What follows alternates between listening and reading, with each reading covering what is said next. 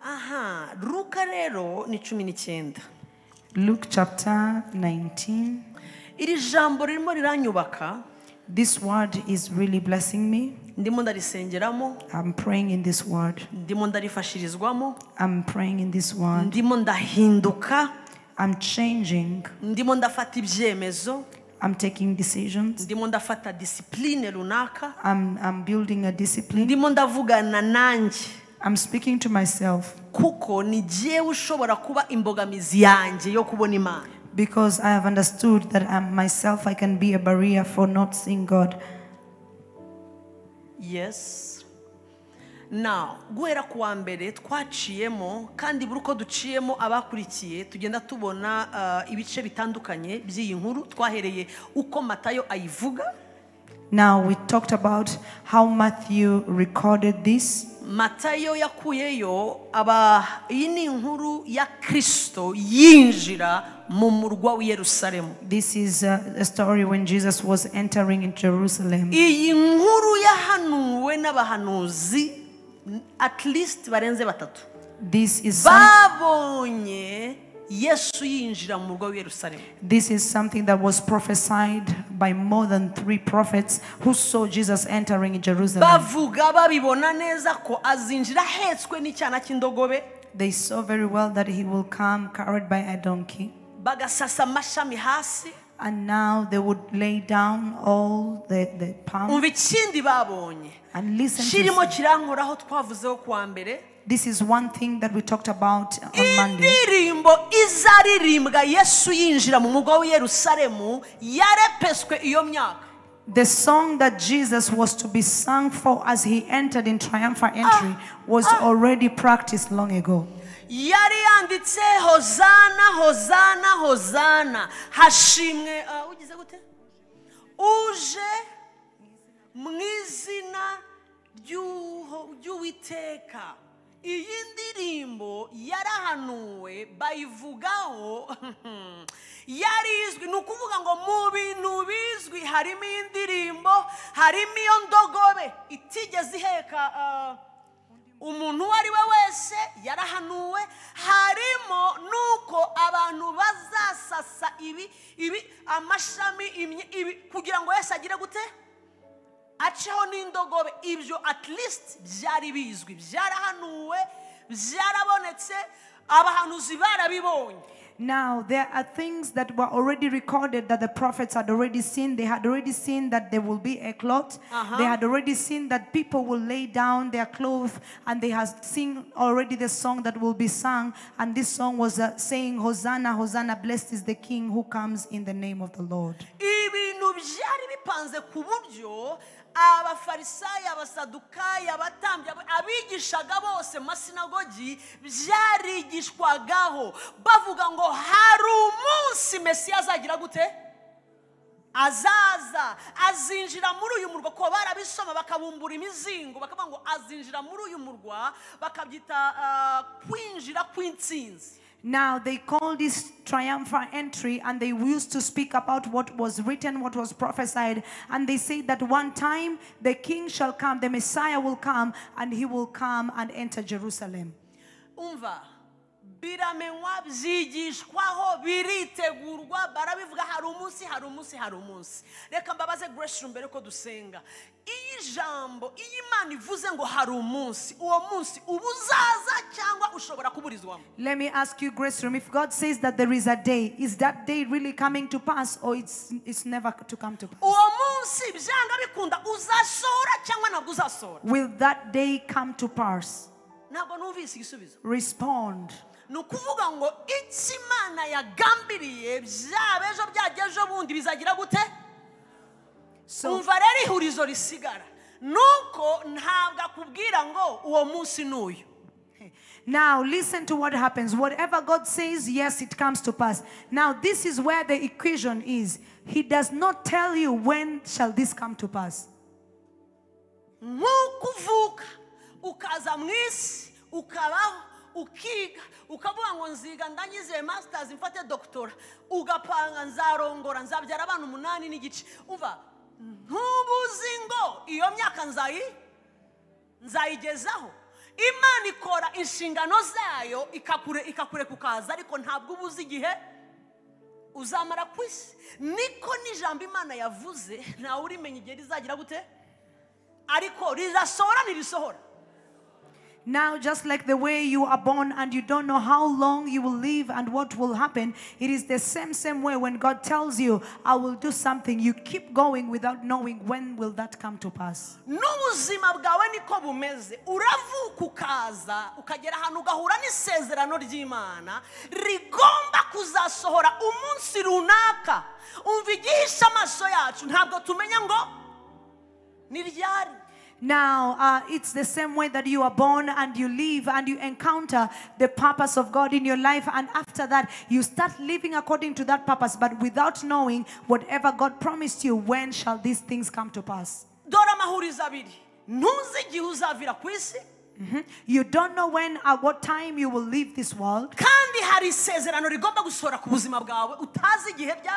Now, there is also a promise that has to come to pass in your life, but you don't even know when.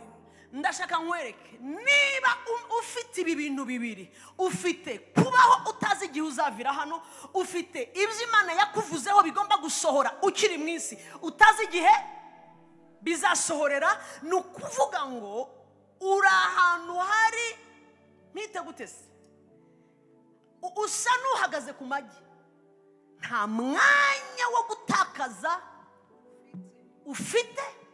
Urasiganwa n'igihe utazi igihe uzavira hano ufite amasezerano agomba gusohora utazi igihe azasohora. Ni ukuvuga ngo ikintu cya mbere ugomba kwitondera ni ibyemezo ufata, kuko icyemezo kimwe gishobora kuguterura kikakujugunya ahantu ubusa na burundu n'umunsi wo gusohora kw'ibyo Imana yakuvuzeho. Now, there are two things in this world that we all go through and we have to understand. This is one thing. We don't know how long we have to live in this world. The second thing is we don't know when the promises of God shall come to pass. So we are in the middle where you don't know how much time you're left with and you don't know when what God spoke about you will come to pass. So you are in a dangerous place because any kind of a decision that you make might put you into the promise of God or might pull you and take you contrary to the promise of God. That's why you don't. You have to choose your friends wisely when your eyes are open spiritually and physically.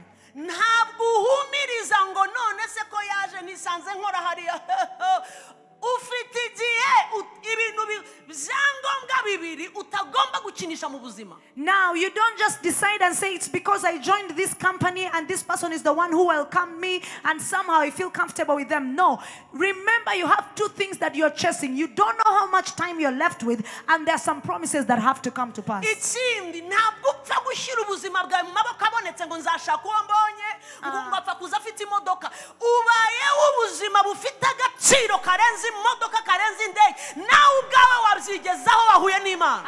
Now let me tell you, that's why you don't have to take your life for granted and say I will get married to whoever, provided they have a car, provided they are educated, provided you are much more valuable than the things that you're looking for. You can even achieve more than that if you have an encounter with God.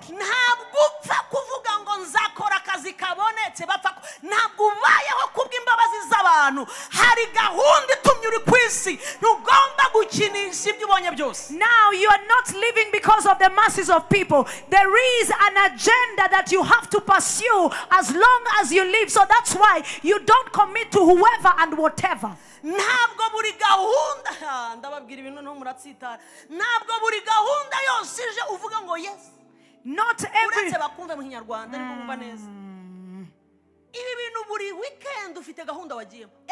every day you have, every evening you are doing something. Ugataha waba exhausted. Ntuza amatariki yawe hageze muri kalendari y'ijuru. Uva hano gushimisha muri bridal shower, ugera muri baby shower, uva muri baby shower ujya muri pool shower, byose ni amashower.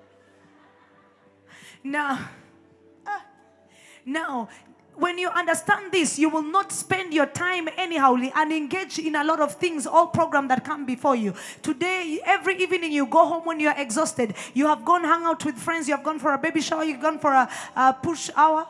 You have gone for some, everything you are attending. You have time for everything.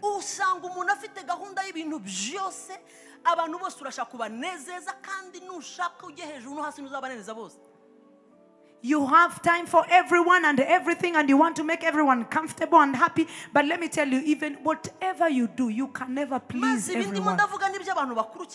These are things of mature people. Yes, so how shall we live without associating with others?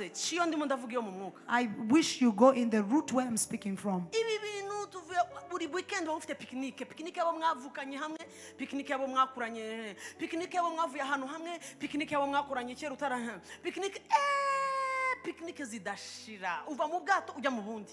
Now you have every weekend you have a picnic. Uri keba posting amajire pastor yambaye jire y'icyatsi n'ubururu, ejo yambaye rero ejo ari kuri Muhazi, ejo ari mu Nyonyo beach. Wavuye mu Nyonyo beach ni bibise ni byiza ariko banzu ushyire muri wowe ko hari ibintu biraho bigomba gusohora ukihumeka kuri iyi si. Now is it bad to hang out and to go for the picnics and all this? It's not bad, but the big question is, do you know how much time you're remaining with? And remember, there is an assignment that you have to complete. Yesu byari byarahanuwe bihari mu kirere pastor babyigishaho umva umunsi ugeze.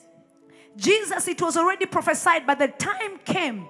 Pastor, umunsi uragera. Time came. Kugira ngo ibyo bahanuye imyaka magana, ibyo biteguye Yerusalemu babivuga buri munsi ngo erega ntabwo azinjira hano Yerusalemu, ibyo bigishaga mu masinago, umunsi uraza pastor uragera. Abamarayika barahaguruka batangira kuvuza amatarumbeti, sibyo? Isi irahaguruka. Yesu atuma bazane cyana cy'indogobe. Ibintu biragera vuga ngo haragera. Arinjira pastor, Yesu we araje arinji pastor asanga bari off ako bigasemuje pastor arahagera uza bamwakiriye ngo nabaturage b'Betifag ngo nabi Betania aho ni hirya gato Yerusalemu narahabonye aho Lazaro yavuye. Matayo we umva ukuntu avuga ngo abo baturage baje kumwakira pastor ngo nabo mu nkengero za Elayon y'umusozi wa Elayon ngo abo baturage baje. Matayo aravuga ngo nabumvise ibitangaza byo kuntu Lazaro yazutse, bahagurutswa no kuvuga ngo uwo muntu ni muntu ki? Lazaro wari warabuze. Abo n'abantu bagendanaga bazi Lazaro pastor, abo baturutsiriya nibo baje bafata igitangaza pastor, baragenda bakata amashami baca barasasa hasi. Yesu arinjira ababonye. Mwibuke hari indirimbo yarepeswe imyaka n'imyaka mbere, murabyibuka? Ategereza ya ndirimbo Yesu ko abi Yerusalemu bayiririmba pastor, ntibayiririmba. Agiye kubona abona irimbwe n'aba Betania pastor, abona bi Betifag nibo baje bati kuko igihe cyose ukinguye umutima, waba wari muri gahunda waba utaruyirimo, igihe cyose uri ready ijuru riraguhaho. Narivuze ngo riguheho mu izina rya Yesu. Ibyo abandi bataye bifate mu izina pastor. Barabisimbukira abaturage bagiye kumva bumva batangiye kuririmba indirimbo batarepese pastor. Igera hano ku mucyo nta repetition bakoze. Betifage Betania barepese ko kangahe nsubiza, bararirimba pastor, bahuza amagambo, bahuza injyana pastor, bahuzamo gufungura ibipesu basasa hasi, ababuze ibipesu bazamuka ibiti bagira gute, bamanura amashami. Nta numwe uri muravugana n'undi mu baturage. Uzi cyabaye? Ijuru ryarebye abi Yerusalemu bisanga bari off, rihaba ari maso. pastor indirimbo batarepese bagiye kumva bumva imyuka yabikonekse n'ijuru ibirimo biraririmbwa hejuru bumva bitangiye kubamanukamo pastor abaturage baratangira ati Hoziyana hashimwe abi Betifage uje mu izina rya Yesu. Ikibazo cyanjye byabujije Yesu kwinjira? Did it stop Jesus from coming? The answer is no. He found people who are ready for him.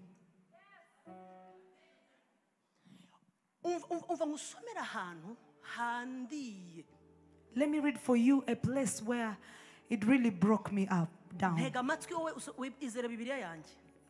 Believe my Bible. Pastor Nihi.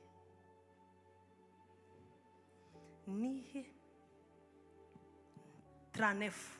Abafarisayo bari muri iryo teraniro baregera Yesu baramubwira bati mwigisha cyaha cecekesha abo bigishwa bawe bamwe baraturirimbira inyuma ozana cecekesha reba hano 39 pastor read in English 39 And some of the Pharisees called to him, we're going to Jesus from the crowd, Teacher, rebuke your disciples. Rebuke pastor. So rebuke ni chaha right? Mega chechekesha, rebuke them. Aba Farisayo babyigisha chaha yuzuye uburakari. Okay. Ubu burakari buvuye ko mumaze iminsi mubyigisha, ko mwari mubitegereje, ko mwabisengeye ari mwebwe bi Yerusalemu mutangiye kuvuga ngo rebuke cecekesha. Now bageze ahantu pastor bibagwa nabi. Niki kibaguye nabi munsubize? Nindirimbo yahimbwe vuga se. Ibaza abantu kugera ahantu baba disturbed. Nindirimbo yahimbwe n'abamarayika. Kandi ubwo kwisi batwikije icyokere pastor. Barimo baravuga ubutumwa buri masinagogi every Saturday bavuze ni mubumbura imizingo azaza umunsi umwe Messi. Now in the synagogue pastor urimo nabyumva? This is very bad. Umva kuri 30 haravuga ngo Yesu ngo abibonye Bibiliya avuga ngo araturikararira. Niho hantu batwereka Yesu agira gute? Arira nakandi kumva ya Lazaro. Ntahandi hantu Yesu arira arizwa n'iki? Jesus Christ ararira abonye abantu yaraziye bamutegereje imyaka bamusengeye babi araje umunsi urageze usanze batari ready. Vuga ngo fire. Now, Jesus, they had already prophesied about this, and the Bible says on 39, the Bible says, and some of the Pharisees called to him from the crowd and said, Teacher, rebuke your disciples. What is this thing that makes the Pharisees feel uncomfortable and feel like they need to rebuke the ones who are singing? It's because they were connecting from heaven. And this is what they have been praying for. It has been prophesied. It's something that they could not wait to see. But time has come when their eyes and their ears, they cannot be able to connect. Pastor, Bibiliya avuga ngo ariko munyumvire ngo Yesu arabareba n'amarira ku maso. Umva amagambo avuga ngo uyu munsi pastor ntavuga ngo iki cyumweru, ntavuga ngo uku kwezi, avuze gute? Uyu munsi iyo umenya icyagira gute? Icyaguhesha amahoro. Yerusalemu we, ndimo ndarizwa nuko uyu munsi utawumenye. Ndarizwa nuko uyu munsi wategereje imyaka magana uguciyeho. Ndarizwa nuko uyu munsi utazagaruka. Ndarizwa nuko nta mahirwe azongera kubaho ngo habeho triumphant entry. Pastor, nta wundi munsi tubona yongera kwinjira gutya. Byagomba kubaho rimwe burundu. ngirira ukwegereye guhusha umunsi wo kugendererwa niko guhusha kwa mbere. Turn to your neighbor and tell them, when you miss your day of visitation, that's the greatest miss that you have ever had. This is something they were waiting for. And 41, the Bible says, now he drew near and he saw the city and wept over it. Over it. Pastor, arijijwe n'umurwa. Maze ujya kureba hasi ngo bari mu rusengero bagurisha inuma. Ko ntumva fire. Pastor, bagurisha inuma, ibiciro biri hejuru, barimo baragurisha, bari busy, ngo abandi bavunja amafaranga. Everyone was busy. Kumbe ku marembo y'umurwa Yesu arimo ararira. Arimo ararira avuga ngo umunsi urakugeraho ukagucaho. Ufashe umuzingo, ufite umuzingo, uraho, urimo urandeba kandi utandeba. Pastor, soma neza hejuru kuri 38. Aba bafarisayo bari mu iteraniro. Iri teraniro ririmo riraramya. Bari ririmo. Yes. Bari ririmo hagati, Pastor. Mu materaniro hacikamo ibice bibiri. Bamwe bakonekta mu ijuru, abandi kuzimu babahaho. Bara complaining. Fire. In the name of Jesus. Izina rya Yesu. Bamwe batayiwe Ozana. Undati Ozana. Hashimwe undati hashimwe. Wayumvise indirimbo, Pastor, nukuvuga ngo indirimbo yabahagurukagamo.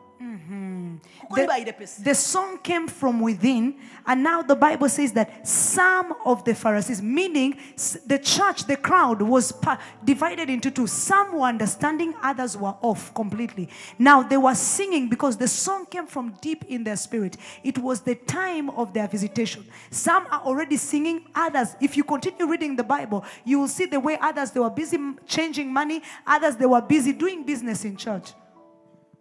Yabasanzemo Pastor atuburero sindira. Pastor akuramo ceinture. Yarabasengeye. Yakoze iki? Vuga neza. Yavuga ngo yarabashishuye.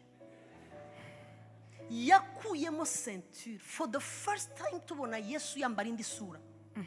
Yari umwana w'intama ariko akaba n'umwana w'intare. Akaba n'intare y'umuryango. Pastor, bagiye kubona abona gukuriyemo ceinture.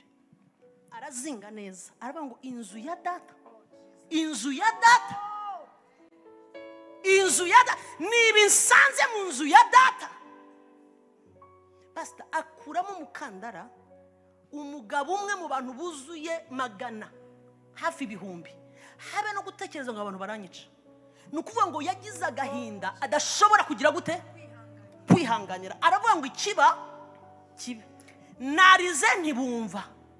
Ubu ngiye gushyiraho iki? Pastor agufatira ceinture. Ahera wa mbere ubanza yitwaga Peter.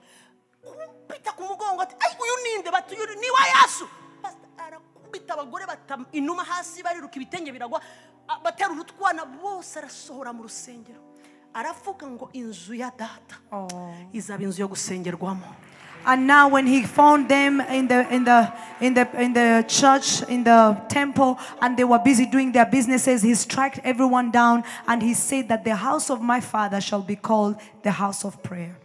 Ariko ndashaka dusenga. I want us to pray. Kubera iki harimo haramfasha cyane. Why is it that this is really blessing me? Nimuhera mu gihe gishize mukaza neza iby'Imana irimo iravugana natwe. When God, if you continue from where God started speaking to us and you connect everything, you will come until today.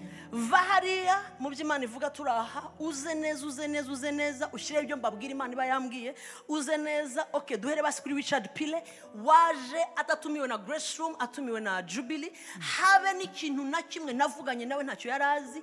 Ageze aha yuriye akagatuti muri buka amagambo ya mbere yavuze. Murayibuka? Do you remember? Ati avuye hamaze guhanura ya magambo yatahaga iwanjye. Yaramaze hafi icyaryo ku cyumweru. Umugabo ndamuyoberwa. Ntiyongera kuryama. Akirwa muri jardin, akazamuka hejuru. Mwumva hejuru y'Imana senga ubundi akamanuka. Ndamubaza niki ubaye iki? Arambaza ati you guys. Ese ubundi ubu muzi ibyo murimo? Amazi cyumweru yigisha muri church yacu yaratuje. Aha yakandagiye umunsi umwe gusa. Arambwira ati muzi ibyo murimo? ati I can't sleep. Aravuga ngo muri ahantu muri season ikomeye. Ati biriya bintu Imana yambwiye ati nemo ndibaza ngo aba bantu ati nabagiriye impungenge ku buryo ati ndumva niba nsenge sinzi icyo ndi bukore. Umugabo ntiyongera kurya ntiyongera kunywa ndamuyoberwa. Hey, naba ndaho nkabona araje mfashe ibirenge aratangiye ati agasenga naba nsotse ngasanga mfashe umugongo ntariko siyo noneho. Arambye ati murabizi ijambo yavuze ati cyama nimuhushe. Jesus. Now, if you think about what God has been telling us when we gather together, and you think about the things God have been telling me and I come and tell you, you think about all the people we have invited here and the things that they have told us even without knowing where we are coming from and where God is taking us. Recently, Richard Pile, the one who was here, he told us a lot of great things when he stood up here. And when he reached home, he wasn't able to sleep anymore. He was telling me that you people, you are in the middle of your season, and I pray that you don't miss out. In the conference you had it.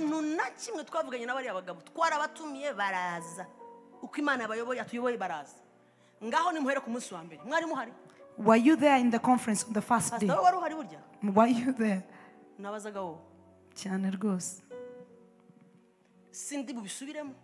I'll not go back there. If you came for the conference, you came. Ariko dore nguyu nta kintu tuvuze umugabo uriya wa mbere Kasibante arifata neza ati nguki aragenda akora amamverope n'amamverope arafunga ashyiramo amayo ayibyifuzo ati rero ati nkashyira ku birenge ntibigenze bite ati you guys ati muzi season murimo ati nanjye ndayifashe ndayijyana iwacu atamba ibitambo kimwe si nguyu naba nicaye akaba arapfukamye agafata amaguru ntariko si umugabo abaye akambaza mu mwuka murareba cyangwa murasinziriye ndafukane ko se noneho mana yanjye what abantu barimo barabona iki umugabo w'Imana weje bundi nawaje Diodone the same aranga atariko noneho ati murahari ni muhari nkubitira ukwegere ngo ukuri murareba urahari. Turn to your neighbor and strike them. Online church, do the same. Do you just come for service or you are present? Are you people there? Let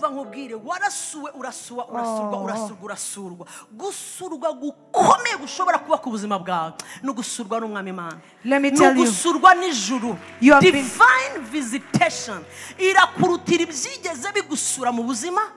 Kuko ukomeye yaje kuguhemba wabyaye agusigira ibirayi bitoki na envelope na kado y'umwana iyijuru rigusuye nirigusiga uko waruririra birandura. When heaven has visited you, rigera kubuzukuru rigera kubuvivi ijuru nirigusiga gutyo ryasanze Esther na Mordecai. Yes, heaven cannot leave you the same way. Iravuga ngo birabiranduka. And heaven say, and the Bible says that amateka y'abayuda arabirinduka. And the story of the Jews had to turn around. Whatever that was death before them, biravuga ngo bihinduka ubuzima kugeza uyu munsi minsi 3 ya Esther iracyaba celebrated muri Israel. Until today, the 3 days of fasting of prayer of Esther, it is still being done in Israel. Divine visitation. A divine visitation. Imana yakandagiye ku kigo cy'Patmo irasanga umugabo witwa nde Yohana. And John was visited at the island of Patmos. Urupfu ruribwiriza rurazinga umurizo. Ibyapfuye mu buzima bwawe iyo Yesu agusuye bifata umuriro bikazukana ubuzima. Now whatever that was dead in your life, when there is a divine visitation, everything has to turn around and receive life back. Reka nkubwire ngo gucikwa no kugendererwa kw'Imana ucitswe na byose. Urabona ibintu bikuriza agakiza ku muryango wawe uba Mana we uranimagine wawe bakijijwe bose wanyu. Divine visitation ni gusigira nisiga na kimwe nta nubwo babwiriza mbaza jewe nakijijwe mbere mu bantu 8. I was the first one to be born again. I did not. Yes. ati Yesu ni umwami, undi ati nahuriye nayo hariya. Ntabwo ari akazi kawe. Shaka Imana mu gihe cyo kugendererwa. It is not your work. Just seek God. I was born again out of 8 children. I did not preach to anyone. But when there is a divine visitation, it is not your job to do a lot of effort. No, the divine visitation will find them from wherever they are, and they will have an encounter with God. Mose yamanutse umusozi, abantu bashyira ibitambaro ku maso badashobora no kumureba mu maso. Iyi Imana isuye ubuzima bwawe ntigusigira agakorogoshwa. Have n'agakurugutwa na kamwe. Hari ikintu Pastor Dieudonné yavuze ntiyakijyamo cyane. Muribuka avuga thermometre? Murayibuka? Aravuga ngo thermometre iyo uyishyize muri mucyariya mukwaha, ati uyireba gutyo utarayishiramo ibikwereka ko iri muri 0, sibyo? Murabyibuka urwo rugero? Ati biri muri 0. Ati twatuzi tubyinabyina gutya. Atari ko uyishyize hano kubera ubushyuhe baburimo bigenda bigira gute ibipimo? Aravuga ngo birazamuka bikazamuka bikagera hano bikwereka ngo uyu muntu afite umuriro mwinshi. Byageze muri 39.9. Mbega wazamutse. Arangije sinzi ko muvyo jambo. Aravuga ngo ubuzima bw'ubumana, icyubahiro n'ubwiza bw'Imana biri muri twe. Atariko iyo aravuga ngo ikibura n'umuriro. Oh Jesus. N'umuriro w'Imana uzamura bwa bushyuhe bikava ahantu. Aravuga ngo kuba uri ahantu hakonje suko udafite ubumana muri wowe. Ubwo buzima burimo atariko akuna moto. Iyo nta muriro bikomeza kukweka ngo biri muri 0. Ariko tuzi turimo muri thermometer. I don't know if you remember the example Pastor Dieudonné gave us, and he said that when you have a thermometer, there is some water that shows in the thermometer. Now, when you put it on your armpit and you keep it there, it now starts counting the temperature that you have. So the temperature keeps going up depending on how long you put it there. So it means that there is nothing that you have added in the thermometer, but the thermometer itself can only count when there is that temperature, when it's next to the hot thing. It's the same way that we are in the spirit. Everything that you need is in you. What is missing is the fire. When you have the fire of God, it stirs up everything that is in you, and you now grow up. Yes. Aha rero ndifuza ko dufata umwanya wo gusenga. I want us to enter in a moment of prayer. Kuko biragatsindwa uyu munsi kugera Yesu agatangara. It is very bad to wait for a day, and when it comes, Jesus gets shocked.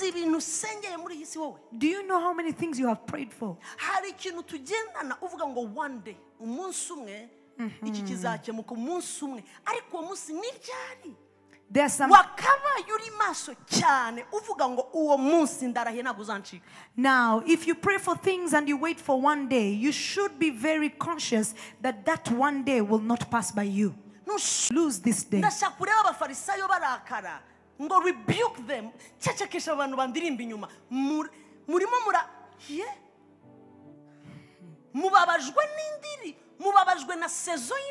You are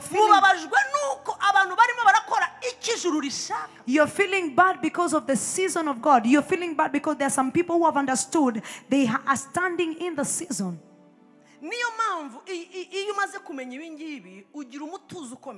When you understand this,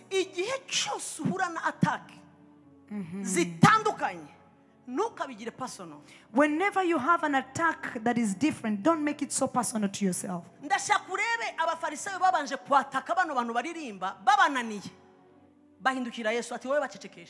Now they attacked the ones who were worshiping, and when they did not accept to keep quiet, they came to Jesus and told him, can you rebuke them? Have a confusion. Say that. Has a confusion.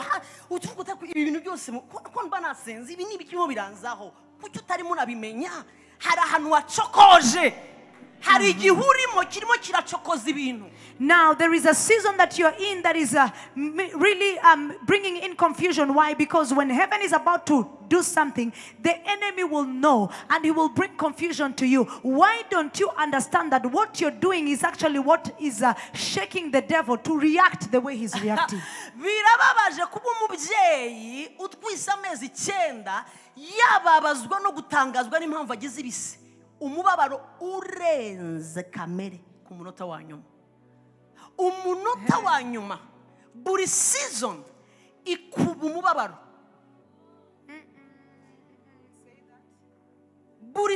Buri gihe cyose ugeze ku musozo neza baby aje nicyo gihe ukubitwa n'igise ukurira ameza.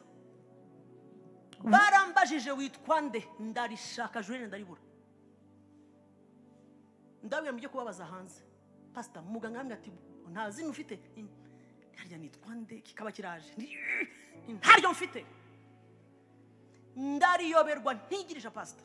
Buri muntu wese nuko kimukubita. Numvise ngo nawe gikubita bagaseka. Pastor ntabwo ari guseka. Niko baba barababwiye ngo nta munyarwanda kazuvuga. Agazekeroyo imitsi mutwi gaturika. Now, you know, when you're on labor pain, when you come to the last minute, this is when the pain is so much. And it can be a shock and a surprise if you ask yourself, why is the pain becoming so severe at the last minute? It's because the baby is about to come. I remember when I was delivering, they asked me my name and I wasn't able to remember what my name is. Nukuvuga ngo umubyeyi ashobora kuvuga uzumve ijambo ababyeyi bose bahuriraho bakubiswe neza n'igisa. Ababyeyi muri mbwira cyagukubise neza uzumva ijambo rya mbere uvuga. Abarokotse nitwe turyihana. Ndapfuye we sinzongera. Ubu rero urubyiruko rwatangaye ntabwo bazi ibyo ari byo. Umubyeyi wakubiswe n'igise neza pastor apa no babaze uwo cyakubise neza uzamubaze ngo wigeze uvuga ngo ndapfuye we. Have numwe nutabivuze kiba cyarati nukubapfa ndagiye nukubapfa ntabwo nanzi ko ari ukubapfa. When you're on labor pain, one of the things that all women will tell you, they will tell you they once said I'm dying. And even those who did not say I'm dying, you say that this is how death can take someone. Hari umurokore w'inshuti yanjye twanabyari igihe kimwe ni nk'iminsi ngahe hanyuma pastor n'umwana mugore wa pastor kiramukubita neza ariko cyaramuhaye we rero kirakubita kirotaravuga ye aritonda ndapfuye we kararengenda kare rangije uko ari mama pastor ari umukozi w'Imana ibyo watuye biraba sinzapfa nzarama. Pastor abaganga basekeye rimwe bati naba nawe mama pastor naba nawe urabyibutse. Yahise yibuka ko ndatuye nabi ibenda none se ko mpfuye atoya sinzapfa nzarama we. Bati ntabwo urayati namamaze we. There is one woman, you know, she's the wife of a pastor. She was on labor pain and she cried out and she said, I'm dying. So all of a sudden you remember that every word that you utter out will come to pass. And she said, I'm not there, I will live so that I will proclaim. All the doctors laughed at once because she understood. Noneho cya kindi noneho bitarutura kiraza ataski ndapfuye neza we. Now the very last one came and it was so painful and she said, I'm dead, I'm completely dead. And he said, call my husband, tell them to come and bury me, I'm dead. But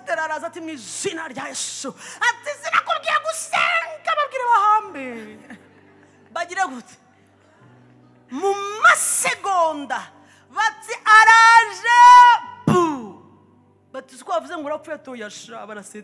baby. The same person.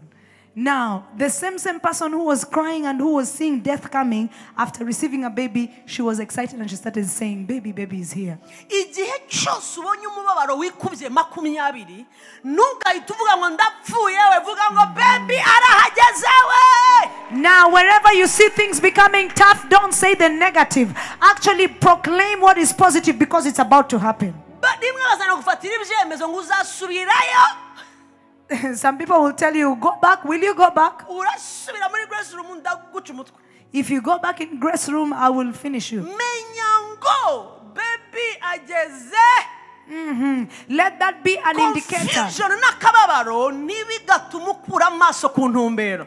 Confusion, let it not stop you from the focus. Bikubere igitsikamutima. Let that be an anchor for you. Ibihe byose nabyariyemo ibintu bikomeye mu buzima nabaga ndi mu buzima bukomeye cyane. Now, every time when I delivered something great in my life, I would always be in a situation that was really very bad. Habaga hari situation numva ntari bw'inyagambure ngo mvemo. Natega amatwi mu mwuka nkumva ijuru riravuga ibindi. Riravuga ro contraire habe no kumbwira ngo ihangane ibi urabivamo wapi. Nkumva ahubwo aha byakaze cyane. Kumbe hari kimana yari twite nsora mu buzima. Now, whenever things would become so hard, God would speak of something different, and He would not even tell me that keep encouraging me and telling me to keep going forward. No, I would hear and see that heaven is already open and connect to this that heaven is saying and ignore the rest. Dawidi bamusukaho amavuta byari ibintu biryoshye bararirimba bamusukaho amavuta uzaba umwami. Igihe cyegereje ngo yicare ku ntebe y'ubwami yo imyambi vayo ibibazo biraza. Dawidi bwa mbere asohora ijambo mu kanwa ke ati sezera umugaragu wawe ntahe napfiriye mu maboko ya Sawuli. Now David arara mu misozi pastor hanze ahigwa igihugu aragisohoka ariko amavuta ari ku mutwe we. Ijambo ryavuzwe ko you are the next king. Oh yes. Intebe imutegereje ariko imyambi ba myinshi. Ntukavanga amadosiye imyambi kwiyongera. Hey, intebe irateguwe amavuta kuriho ijuru rikuriho. Now let me tell you, when David was already anointed and ordained to be the king, it was a celebration. But hold on and see the time when it had come to pass that he has to be the next king. This is when all the arrows were against him until he asked for him to die. He said, Lord, you know, it's time for me to go. Now, every time when the arrows are all around you, it should be a clear sign that shows you are actually going to your next level and you're entering to what God has already said over your life.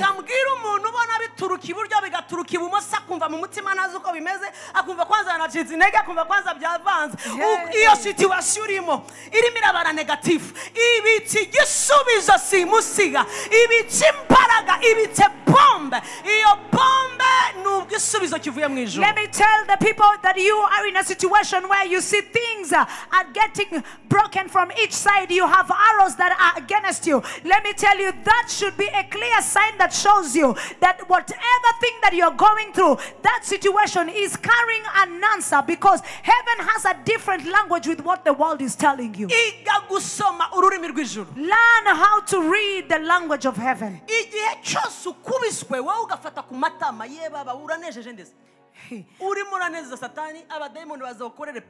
Self-pity ntayikugeza ahubwo abandi iyo byakubise gutya abonye umwanya wo gupfumura. Yes, pfumura nkubitira ukwegereza ugipfumura icyo kibambasi mu izina rya Yesu. Turn to your neighbor, slap them. Gukubita ntago mwanyumvise. Slap them and tell them break forth. Kubita mugenzi wawe umubwire ngo pfumura. Stripe them and tell them break forth and go deep. Go there. Pfumura amaboko aragugumana ku matama. You want people to have pity. This world is not fair. No one will have pity for you. Today,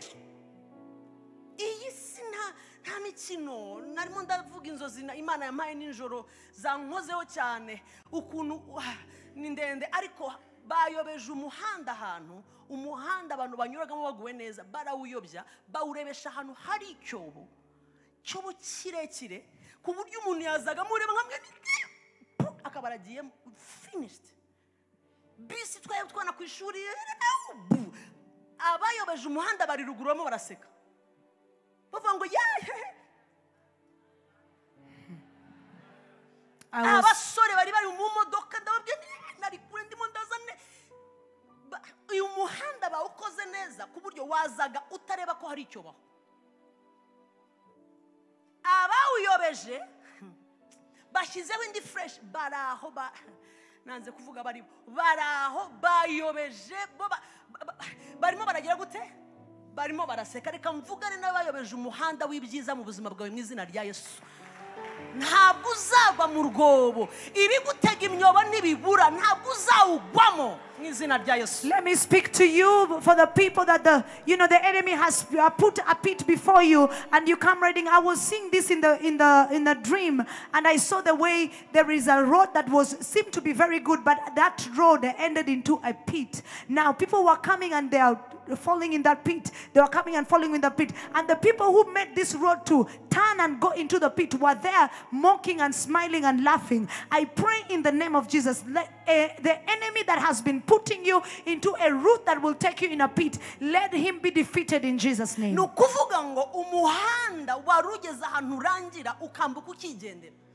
road was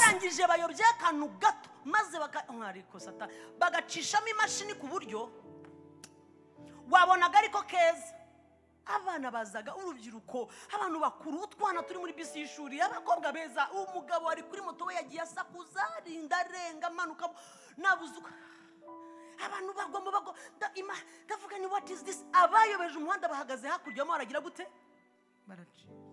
abahagaze hejuru y'ubuzima bwawe bose bareba ugwa mu cyobo bafata umuriro mu izina rya Yesu. Everything and everyone that is standing before your life. Kureberera iyi si evil. Let me tell you, this world is evil. You don't have to be lazy in prayer. Hari imyuka mibi ishaka kukubona ugwa mu runtu hari abantu hari ibidayimoni. I tell you ariko dufite Kristo muri twebwe turi ishyanga ryatoranyije turabatambyi b'ubwami ntugomba kugwa mu cyobo. You cannot go into the pit. You will not fall there because we are a chosen nation and we are the royal priesthood. That's why next year we are closing this road that goes into the pit. We are preaching the gospel in a way that is not normal. Those people that the enemy wants to put into a pit, you're not among.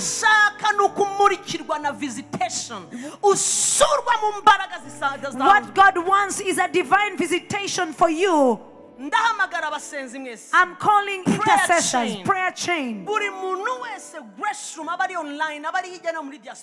Grace room from wherever you are, those who are online. These days that we are remaining to end this year. If you cannot even pray, please gather your strength back. Gather your strength back and end this year in power. Please gather your strength. Gather your strength. Put aside your plates. Come on, can you stop having your food?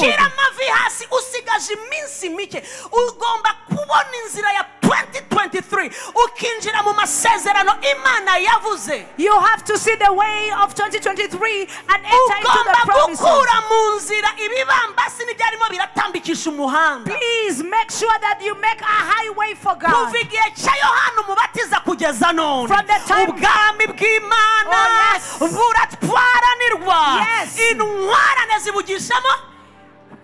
From the time of John the Baptist, the Bible says that the kingdom of God suffers violence and the violent take it by force. Stand up in the name of Jesus. Stand up as a warrior. Where are you ending this year from? How are you going to use these days that you're remaining with?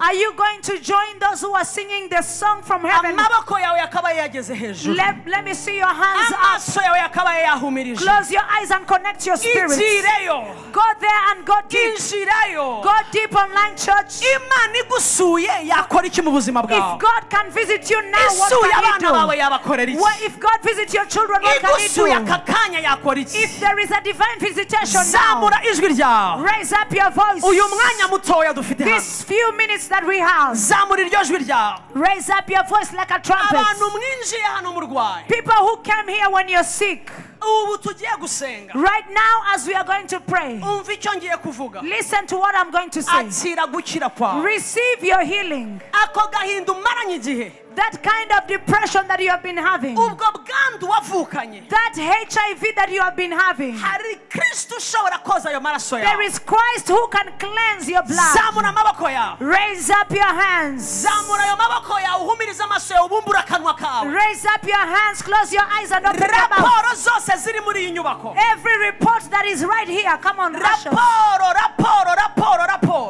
Every kind of a report. raporo zitandukanye, Every report. raporo zitandukanye, Every report. raporo zitandukanye, Every kind of a report. zigiye kuneshwa mu izina It rya is Yesu. going to be overcome in the name of Jesus. reports ziratandukanye, Every report of the enemy, aho kura y'amaso, leave that alone. raporo zikureho amaso, Leave that alone. ibikugose bikureho amaso. Everything that is around zamura you, ibiganza byawe uvuge ngo raise up your hand and say, Lord, visitation yawe mwami, visit me, Lord. ngenderera mwami, Visit me, Lord. singahusha umunsi wanjye, Let me not miss my time. nyuzuza umwuka wawe, Fill me with your spirit, uzuza Lord. ubugingo bwanjye, Fill me with your spirit. ingoyi z'icyaha, Every shackle of sin, ingoyi z'icyaha every shackle of sin, zicike ku buzima bwawe. let it be broken over reka your umuriro life. w'Imana umanukire ubuzima bwawe. Let the fire of the Holy Ghost ijwi ryawe riri hasi, raise up your voice. Come on, Grace Room,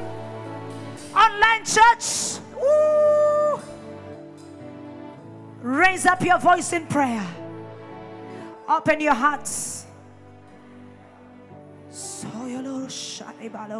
uwo munsi urageze, This is the day. uwo munsi tuburimo. This is the day we are already in it. reka tumenye indirimbo iririmbwa mu ijuru tuyiririmbe, Let us connect to the song that is in heaven. umwuka wawe ukingukire icyo Imana yakuvuzeho muri iri Open your season. heart for what Christ has said of you.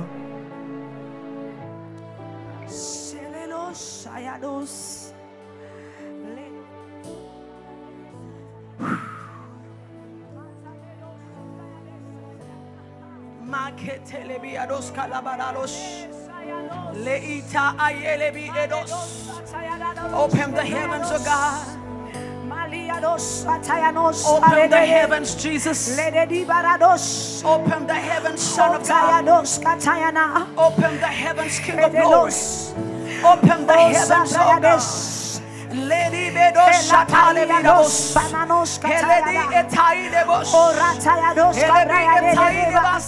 Itandukanye n'abafarisayo, itandukanye n'abafarisayo, Separate yourself from the itandukanye n'umwuka Pharisees. wose ukubuza gukonekita. Separate yourself from every spirit that stops bumbura you. akanwa kawe wuzura umuriro w'Imana. Open your mouth and let the fire of the Lord fill Shimbura you. online church, Online church, open umuriro your w'Imana hearts. ugusange muri urwo rugo, For the fire of umuriro God is w'Imana finding you. ugusange aho hantu uri, It is finding you umuriro where you w'Imana are. utumanukire. Let the fire of the Lord find you.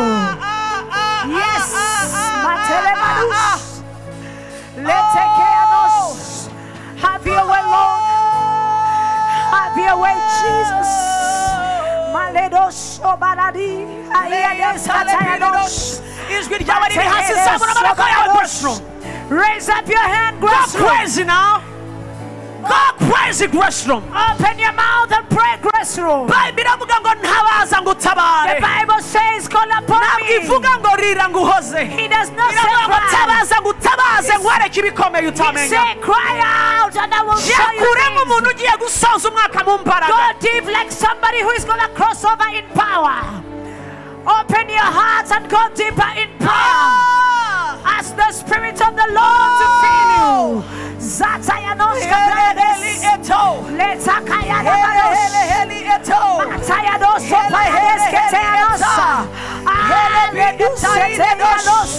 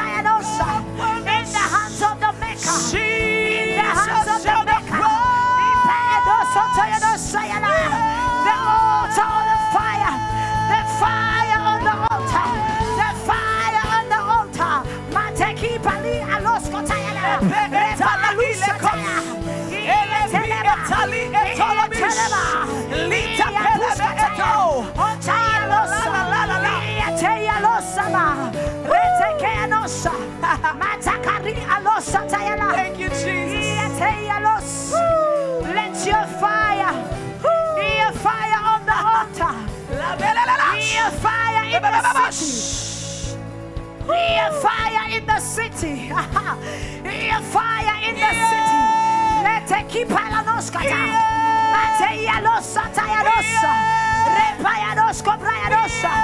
Let your fire quench the fire of the enemy.